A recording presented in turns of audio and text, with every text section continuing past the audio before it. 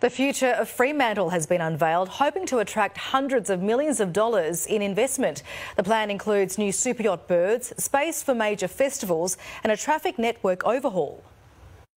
Rich in history and sought-after property, Fremantle's revitalisation bolstered by fresh global recognition. We have just been listed as one of the 50 best places to visit in the world. A draft master plan now unveiled for the popular family favourite fishing boat harbour. In the 1980s, he went through a massive transformation for the America's Cup, and this will be the next significant transformation.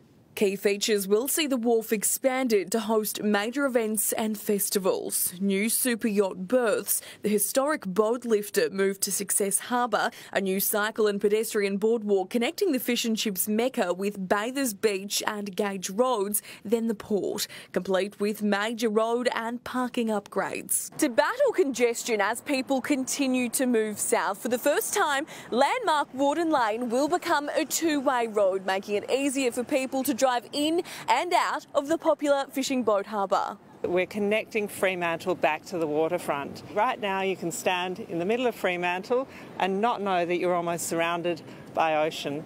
The extensive proposal is out for community consultation until September. The full project cost yet to be released. We expect that this will attract hundreds of millions of dollars of investment. We see this waterfront experience as being an absolute game changer. Zarisha Bradley, 9 News.